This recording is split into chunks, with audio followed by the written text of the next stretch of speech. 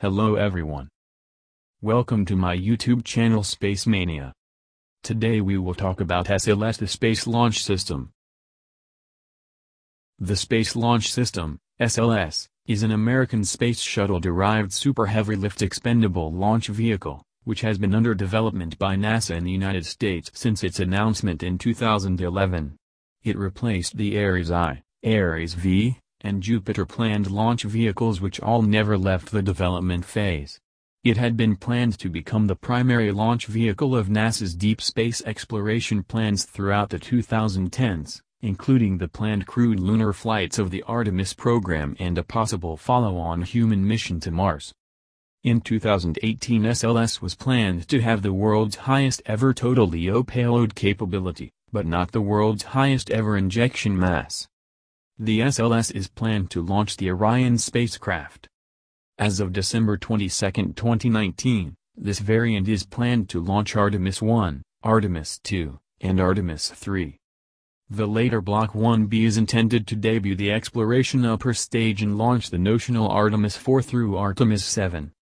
Block 2 is planned to replace the initial shuttle-derived boosters with advanced boosters and would have a LEO capability of more than 130 tons. Block 2 is intended to enable crewed launches to Mars. Now let's talk about design of SLS. The SLS is a space shuttle-derived launch vehicle, with the first stage of the rocket being powered by one central core stage and two outboard boosters. The upper stage is being developed from the Block 1 variant to a Block 1B and 2 variant, the Exploration Upper Stage. Core Stage. The Space Launch System's core stage contains the main propulsion system, MPS, of the launch vehicle. It is 65 meters, 212 feet, long by 8.4 meters, 27.6 feet, in diameter and fuels the 4RS-25 rocket engines at its base. The core stage is structurally and visually similar to the Space Shuttle external tank, containing the liquid hydrogen fuel and liquid oxygen oxidizer. Initial flights are planned to use modified RS-25D engines left over from the Space Shuttle program. However, Space Shuttle main engines are reusable, so later flights are planned to switch to a different version of the engine not designed for reuse, as it will be cheaper. Boosters. SLS booster test at Orbital ATK/Northrop Grumman's Desert Facility northwest of Ogden, Utah, March 2015. Block 1 and 1B boosters. Blocks 1 and 1B of the SLS are planned to use two 5-segment solid rocket boosters, SRBs. These new SRBs are derived from the 4-segment Space Shuttle solid rocket boosters. The SLS Booster Obsolescence and Life Extension (BOLE) program. It is NASA's plan to continue use of the current SLS system through redesigned hardware that can be produced to support missions for the foreseeable future. Design is being heavily assessed to ensure maximum performance while improving processing. Block 2, Advanced Boosters. Block 2 will have special advanced boosters which will make Block 2 be able to carry 145 US tons to LEO and 50 tons to LEO. Now let's talk about upper stage. ICPS, Block 1. The Interim Cryogenic Propulsion Stage, ICPS, is planned to fly on Artemis I.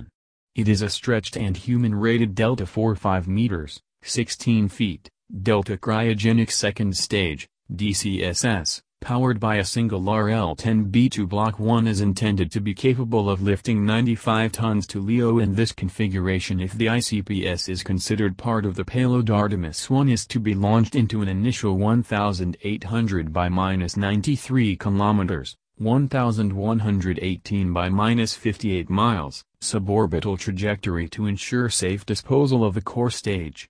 ICPS will then perform an orbital insertion burn at apogee and a subsequent translunar injection burn to send Orion towards the Moon.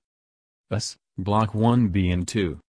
The Exploration Upper Stage, EUS, is planned to fly on Artemis IV. Similar to the SIVB, the EUS will complete the SLS ascent phase and then reignite to send its payload to destinations beyond low Earth orbit. It is expected to be used by Block 1B and Block 2. Share the core stage diameter of 8.4 meters, and be powered by 4 RL-10 engines. Resilience. The SLS is planned to have the ability to tolerate a minimum of 13 tanking cycles due to launch scrubs and other launch delays before launch. The assembled rocket is to be able to remain at the launch pad for at least 180 days and can remain in a stacked configuration for at least 200 days. Now let's talk about SLS CRE Stage Green Test. The Green Run is a comprehensive test of the SLS core stage, a complex new rocket stage that not only includes 4 RS-25 engines and enormous propellant tanks that hold more than 700,000 gallons of super-cold propellant, but also flight computers and avionics that control the first 8 minutes of flight. The propellant used is liquid oxygen and hydrogen. It is planned to test for 8 minutes. But on January 17, 2021, when engine fire full thrust 108%, the safe shutdown of engines starts automatically, which caused total burn time of 76. Then what is the cause of the early shutdown? Early data says that there is a glitch or issue in the software. But NASA announced that boundary conditions were too tight. NASA completed a successful static fire test of the core stage of the Space Launch System on March 18, 2 months after a similar test was cut short by technical problems. The SLS core stage, mounted on a test stand at the Stennis Space Center, ignited its 4 RS-25 engines at 4:37 p.m. Eastern. The engines fired for approximately 8 minutes and 20 seconds before performing a controlled shutdown, as expected. So that is the video. Hope you enjoyed it and learned from it. If yes, then like. And do subscribe and click on the notification bell for more interesting space tech videos. Thank you. Do not forget to like.